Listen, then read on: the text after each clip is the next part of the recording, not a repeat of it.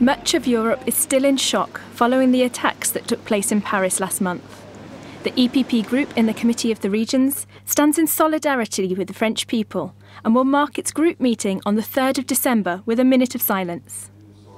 This is also the chance to prepare for the last plenary session of the year, where Donald Tusk, President of the European Council, will share his views on the role of EU regions and cities in the Council's work.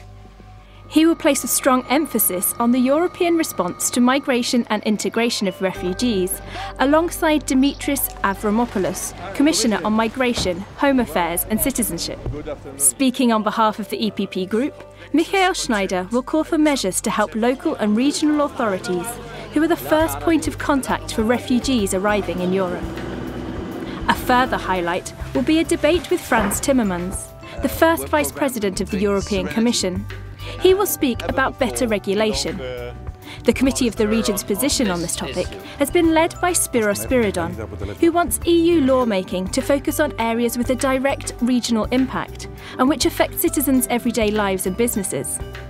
Wim van der Donk will take the floor for the EPP Group.